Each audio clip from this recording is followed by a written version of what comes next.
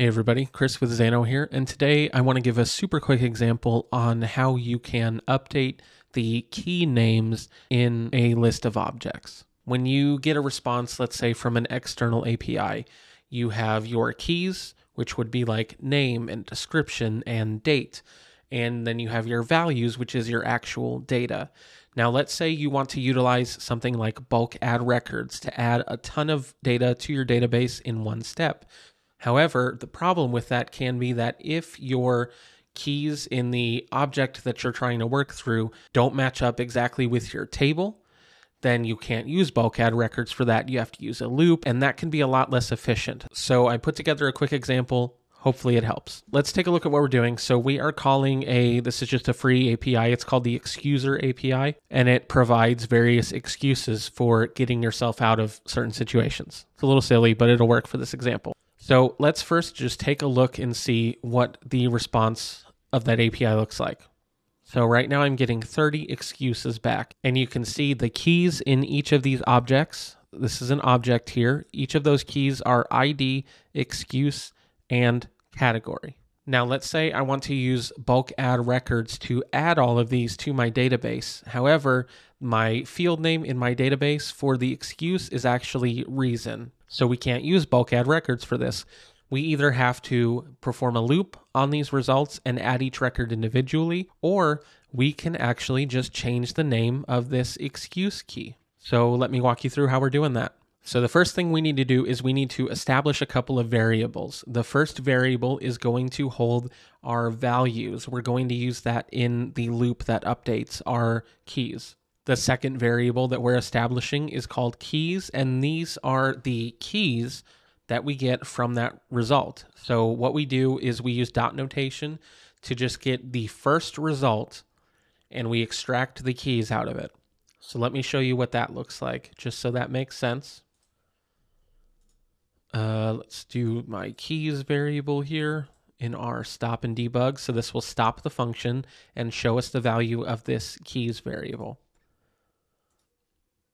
So you can see we have our keys, that's ID, excuse, and category. Now I want to change excuse to reason. How do we do that? We do that with an update variable. Our keys are an array. An array is actually numerically indexed, so each result has a number that corresponds to it, right?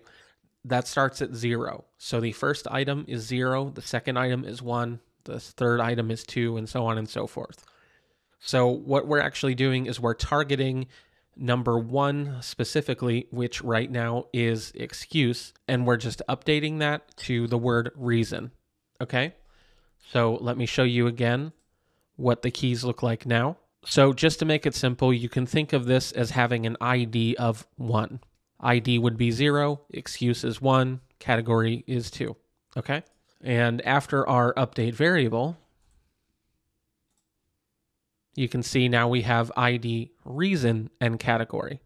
So now the only thing left is to actually loop through all of our objects that are coming through this API and update all of those keys.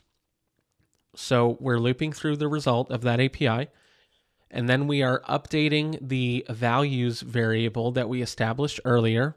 We're adding the values from the current item that this loop is iterating through, and then we're updating the item variable, and we're essentially building a brand new object. We're getting rid of the old one, and we're putting in our new one.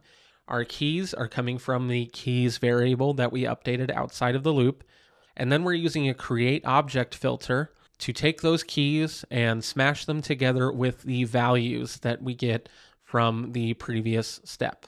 We're pretty much done. We have our reconstructed response with our new keys and the same values. So let me show you. Okay, so looking at our original response, we have ID, excuse, and category. And now if we let our loop run, we have ID, reason, and category. And you can see that has populated through every single one of these objects. Now finally, let's add these to our database table. So let's do a add multiple records in bulk. The table is our reasons table. And our objects are going to be this API1.response.result. And we'll save that and let's run. Okay, so we get a success, but let's go to our database and take a look. There is our reason in our category from our API. So we've successfully updated the key, and we were able to use bulk add record to store those in our database in one step. Very cool. I hope this helps. Let me know if you have any questions.